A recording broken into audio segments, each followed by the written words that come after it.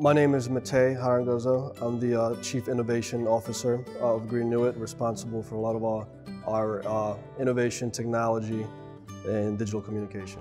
I'm Jannati, co-founder and Chief Communicating Officer at greeNEWit, and I focus on relationships and company culture. I'm Josh Notes, co-founder and managing partner here at greeNEWit, and I focus on the operations of the business as well as our strategic partnerships and how those play into the future of our business.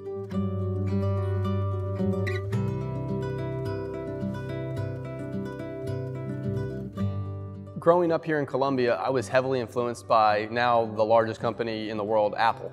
They put computers in our computer labs by us trading in giant receipts.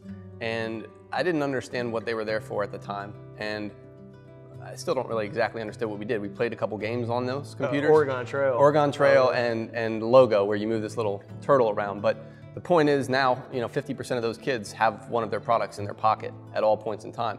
And I think that influenced us early. Even when we were a startup, we had zero marketing dollars, but we said, where could we get the word out where a decade from now, 2 decades from now, the work that we've done will influence the decision makers? And we said, look, let's start as early as possible where they're not jaded by politics and they get common sense.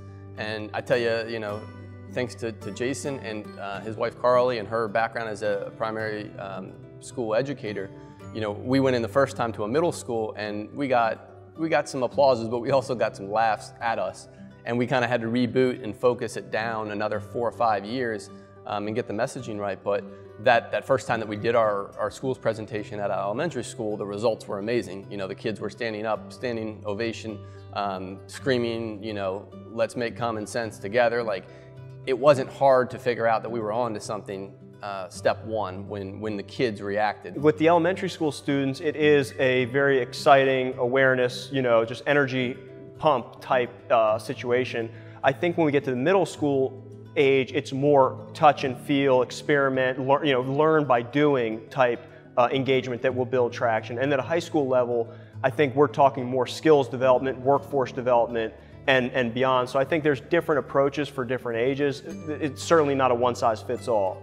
But I will say that what we've done is frame what we do in the eyes of an elementary schooler as we're energy detectives and we can come into your home and figure out what's going on to help you guys save more money, have a more comfortable home, and help protect your environment, and that resonates. And the kids understand what a detective is. They'd love to have that detective come in their house, teach them about their home. So we've basically taken a science project and wrapped it around our business model and told the kids, if you're interested, here's how to sign up. And then we actually fundraise for the schools that helps them promote green schools and STEM education, go on field trips, plant gardens, and really bring everything full circle.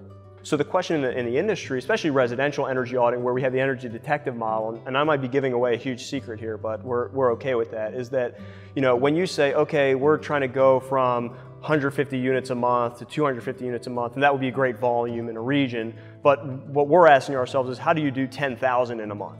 How do you really change the game? And the answer is that as these younger kids get older and have the skills and the awareness, you're going to have a community of people who can assess themselves. You don't need to have a company come in and tell them what to do to improve. You have the education built into the community, and that's how you're able to attack such a much more broad swath of territories, because the people who are living there know what to do with their properties, as opposed to needing a professional, which is kind of where the industry is now, is that the knowledge is very siloed in terms of you're going to need a professional come in right now, but in the future we're seeing that the younger generation, as they grow, they're going to have that skill set so the masses know what to do.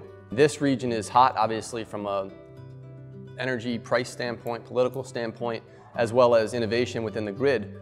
We do have the most advanced smart grid in the world, and that's really a big part of our end game, is how do we control those power loads and make sure that we are reducing volatility across the grid at a macro level so that we can advance the percentage of renewables that are online. That really solves the problem long term, but it's going to take probably another 5 to 10 decades to get all the way there. But we know that those incremental changes are the ones where we've got to get our hands dirty, roll up our sleeves, and kind of go one house at a time or one building at a time to get them onto the smart grid and make sure it's economically viable. And I think we have also 2 ideas of scaling, or 2 different mentalities. One way to scale is according to traditional business rules. You have to have enough resources or enough business in a certain region to get into it and expand, understand the different, little things that make it work in a separate region. Another way is to offer information, things that we believe in, to create future fans of greeNEWit. We do it through education, as we said. We're creating our future fans and people that understand what it means to use energy and how to use it better. We're also launching G Vitamins YouTube channel, which talks about things that we believe in, how to research the newest mobile technology that helps you with your house, how to eat healthy, how to utilize your resources. So I think there's two different ways we can scale, because we can provide this information and distribute it out there through these airways, which are now available more than never before, YouTube, Facebook, and so forth. Anybody that's at this point English speaking, anywhere around the world, can tap into what we believe in, can tap into what we are providing for a local community. If they become the fans of it, then we can figure out a different market and how to expand to those.